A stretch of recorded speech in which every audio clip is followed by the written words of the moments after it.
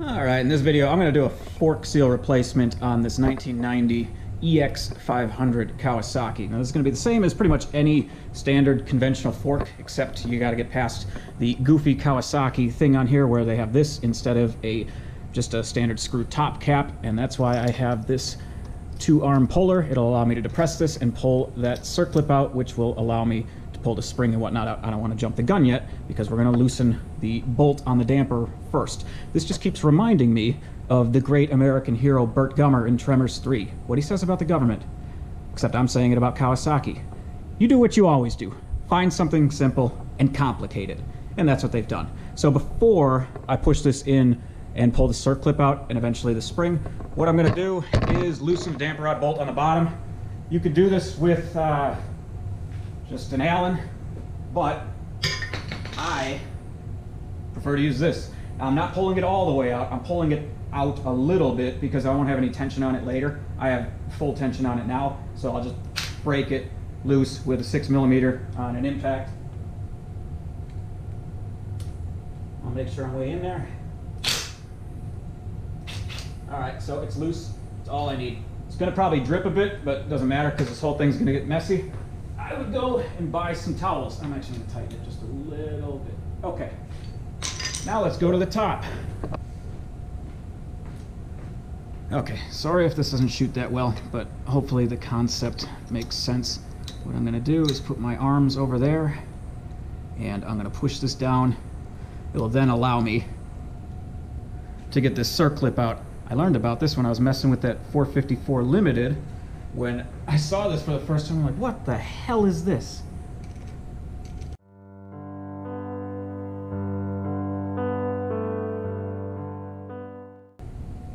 Alright, there we go. So go figure, the one I practiced on right away, I got in like 2 minutes. This one, I don't know, like 6 minutes of dicking around with it. Anyway, this circlip's gonna come out, and then I can already see I'm dripping.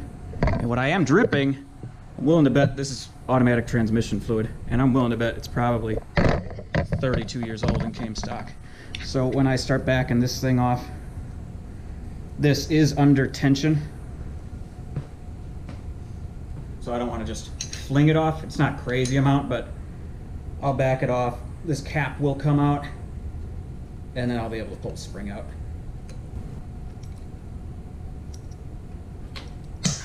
Thank you. There's an O-ring on it on the bottom that's going to help seal, and then this spring will come out. I'm going to go a rag first. I don't really need to pull the spring out right away, but I know when I get this out, I'm going to turn it upside down over a drip pan, so that's why I want the spring to come out. Yeah, this is much redder. The other side I had much more black. This is automatic transmission fluid inside of here.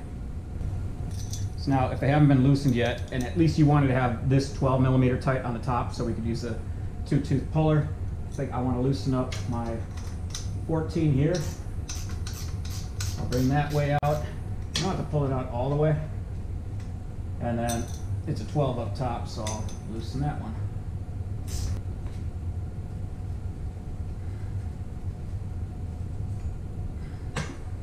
All right, neat. Oh, so I'm gonna dump, and then I'm just gonna work it a little bit, get some of this out, and then prep my area. And this one doesn't have a great spot to clamp it from. Well, anyway, I'm gonna let it drip for a while. All right, now we're gonna start disassembling the fork. So I got it here, it's fully collapsed. We have a dust seal, then there's a fork seal inside of it. Then there's a washer, then there's a bushing, then there's another bushing that's gonna be on the stanchion itself. Then there's a damper rod, which has a spring on it, and there's a fork oil lock, and there's a damper rod bolt here. I'm gonna need to undo that damper rod bolt to get the rest of it off, but the first thing I'm gonna do is actually pull off this dust seal. So normally, try not to nick up the paint too much. I usually have to use a razor blade to get it started just enough. That should be enough. And then I can get a screwdriver under it. And I want to be careful. I don't mind nicking this part up. I want to be very careful not to nick the stanchion up. If I did nick the stanchion up here, it's not the end of the world, because this isn't where the fork seal is actually going to be moving across. It's going to be further down here when I fully bring it out, but I still don't want to nick this stanchion up. So the dust seal comes off. Now, I need to undo that 6mm in the bottom. It may be loose enough without having to do this, but if you got to put some extra tension on it, bring your spring back over. Sorry, you probably can't see that from there. So I can push my spring in, put my 6 in there, and I can see I'm loosening that bolt. This bolt will come out with a crush washer. Sometimes the crush washer comes out with it, and this one did. Sometimes the crush washer gets stuck inside of it. This one came out with it. So now I can pull that spring back out because I just used that for tension. The only fun part about doing a fork seal replacement is this part. Oh shit, I'm jumping the gun. There's a circlip that's going to make that part not really fun. All right, there is a circlip right there. It usually gets a little bit rusty, crusty. Which side am I going? Hopefully you can see that. With a screwdriver, again, I don't want to nick that stanchion up. I'll just lift that thing up right there. There's my circlip. Now I can do the fun part. So this part gets messy. Should only take a couple pulls, and then I will pull the stanchion apart from the lower.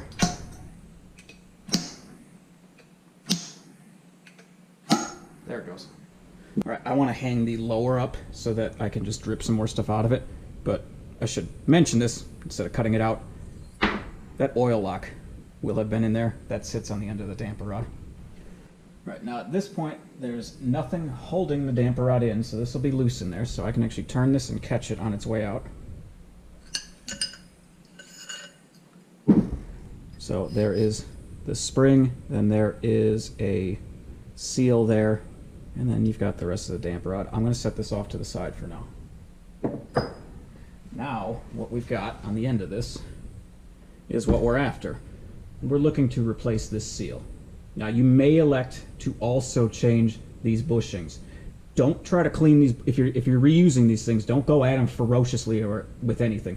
They're Teflon coated, and really just don't go at them with anything aggressive at all. Really just don't go at them. Just give them a light white if you're reusing them. I'm going to be reusing both of these bushings. So what we've got, I'm going to slide these things off.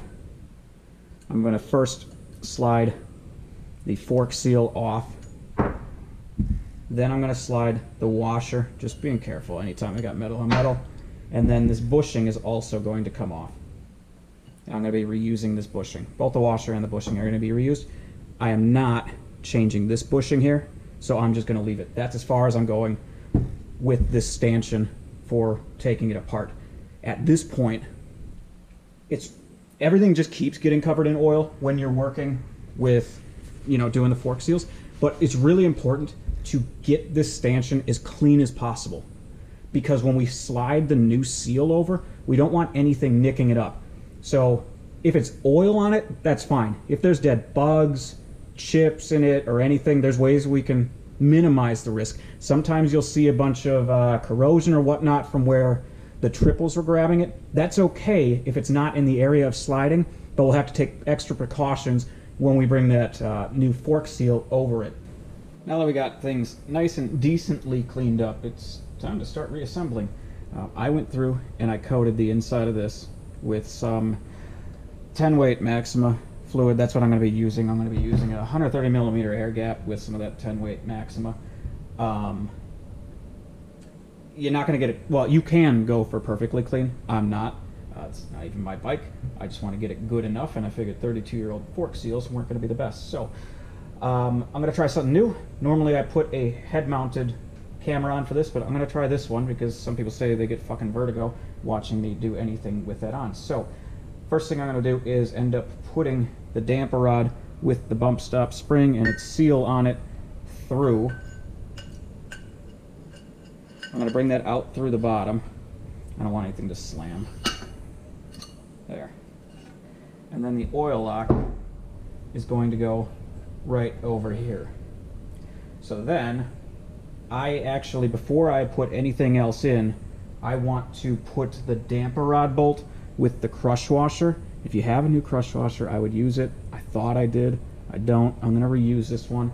Could get the torch out and try to re-anneal it, but I'm going to use this one. So, I wouldn't just go straight down because that oil lock will fall off. So I'm going to push this all the way through here, like so. And then if I grab my 6mm, I should be able to get this started now. I don't need anything tight, but I should be able to get this started. If I can see it starting to go in, that'll be good enough. All right, so now it's starting to go up. I'm actually going to bring it, you know, to butt up against it, and then it'll just start spinning inside. All right, cool. Now we got to start pressing some stuff in. So what I am going to use for a lot of this is something I made up. You can get a fork seal driver. This one's for a 41mm. This is not a 41mm fork, so I cannot use this. This is a 36mm fork.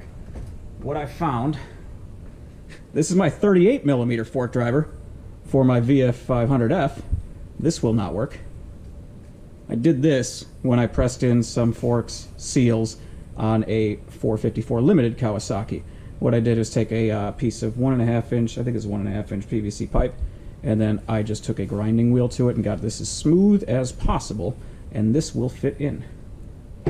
First thing that's going to go in, and I'm going to be coating all of this in new fork oil. So I put some fork oil over here, and that is my lubricant for all of this, is that I'm just covering everything in fork oil, not anything else, and putting it in. So this bushing is going in first, and that's going to go down.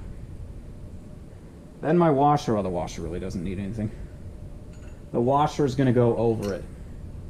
Now we're at the first point where I'm going to actually drive something in. So if you have a specialized driver for it, now's the time to shine. I don't. So what I use, maybe I should point you up a little bit. My PVC is going to go over the top of this.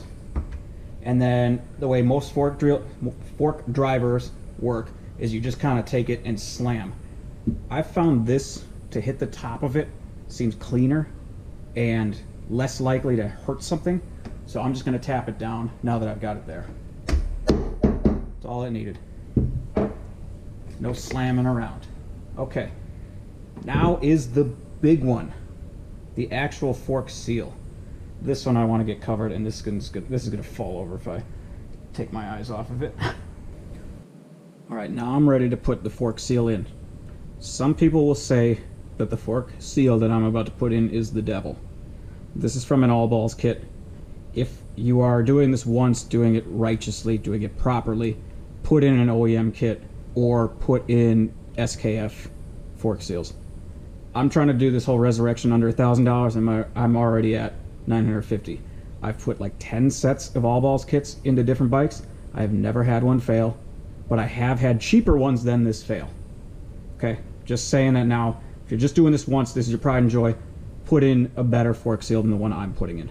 These are directional.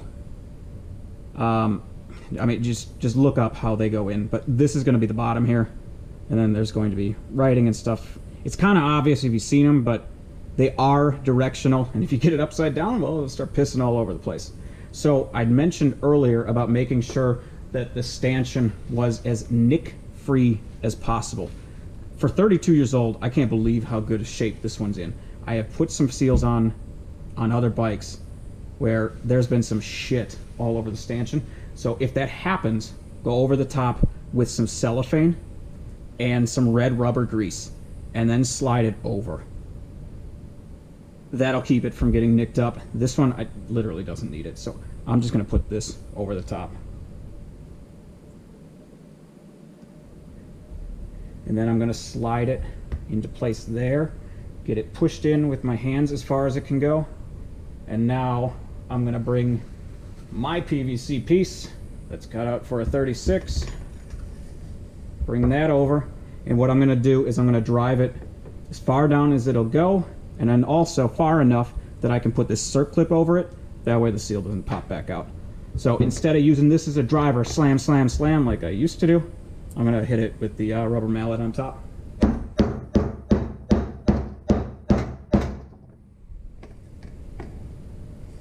Almost there.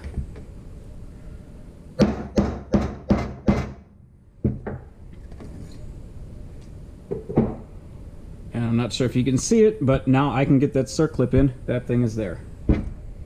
Something I'm trying, because these circlips have a habit of rusting. I just cleaned the rust up off of this. Now, I wouldn't put this Valvoline grease on, like, to help the fork seal slide, because it has some molybdenum in it, and that can help swell rubber. But, this is going on the top. These things can rust, and I just figure if I put a coat of this on it, I'm going to give it a little bit of rust prevention that it didn't have before. And it maybe will last the next 32 years. When the next person comes and does these fork seals. I'm doing these fork seals for my dad. I probably won't have a kid. Well, I will have a kid, because it turns out abortion's illegal as of yesterday. So I'll have a kid and he can do this in 32 years. I'll be dead. All right, so I'm just gonna get it started. And one last thing I'm gonna say about nicking this up. This is the point where you're home free. This is the spot I have nicked a fork, and I've just felt like an idiot. Don't go nuts and then just start stabbing at it. Go carefully and just get it in there. All right, so that is clicked in, and the last thing I need is a dust seal, which isn't in my field. Oh, yeah, it is in my field of view. All right, so this will go over the top. Dust seal isn't as important to be that careful with. I struggle with these all balls ones to get them to actually go in. Oh, this one I might get lucky. This is actually why I brought that 41mm driver over, because I was practicing something earlier, and I found that while this doesn't help with my fork seals, it sure helps with the dust seal.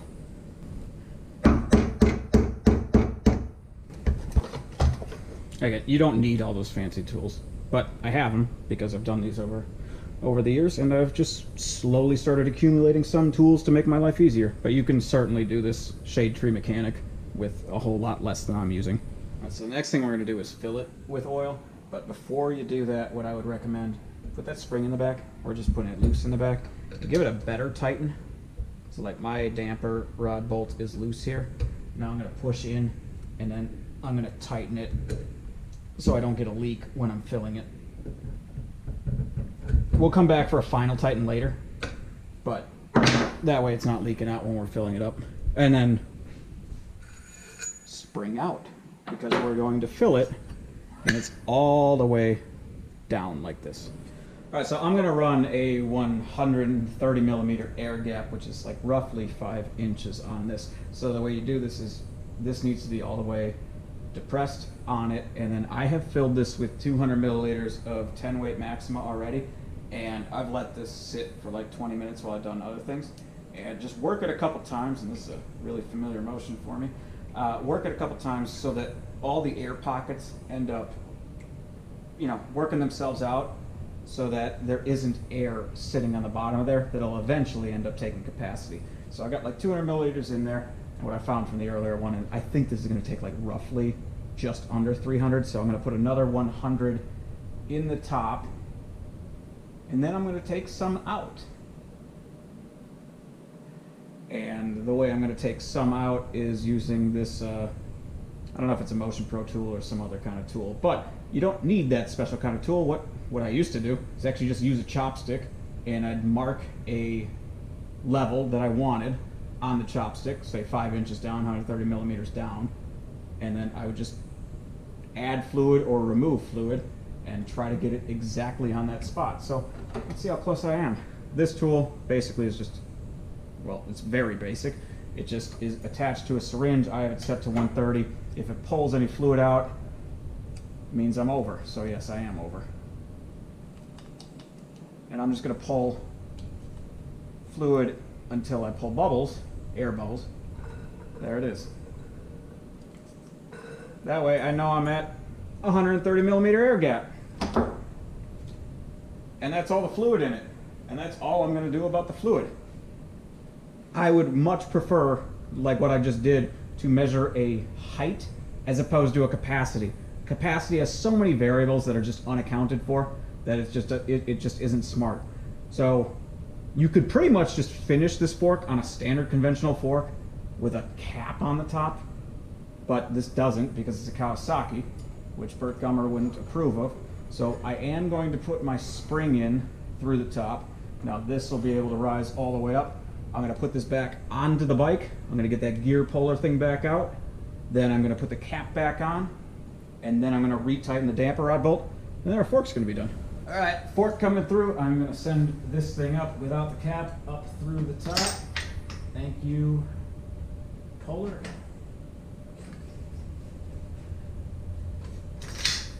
Wow, it's just going wild over there. All right, so I measured this earlier. Before I pulled them off, and I probably should have said that right away, I measured 14.2. Now, I just want to get this set, so I'll come back and adjust it later. But I just want this to be tight on here so that I can finish and seal up the fork. And I'll come back and adjust the height later. But basically, you should measure the height of these. And these do need some because of the way that they're not really clip-ons. I guess they're bolt-ons on this bike. The way that they kind of sit over the top of these. So if you just get this one, this 12 good enough, that'll be fine. Then we got this. That O-ring is going to be facing towards the bottom. That's going to sit like there. And then that circlip here, once we get it depressed in enough, that's going to go over the top. So I need that puller that just oh, there it is.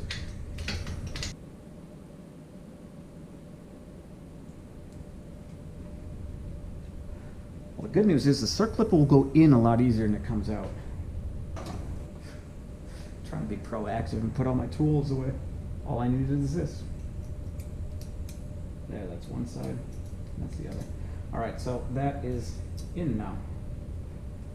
This can come back out, and then the last thing, and I don't recommend skipping this step. Now remember, I have not tightened up that damper rod bolt that tight on the bottom. Some people, and in some of my past videos, I'm gonna bring it up. Man, one guy wanted to get me for fucking attempted murder on not using thread locker on that damper rod bolt. If you want to use thread locker on that damper rod bolt, do it. I don't, so I'm not gonna. I'm gonna hold the lower, take my T-handle 6, and just tighten this up as hand tight as I can.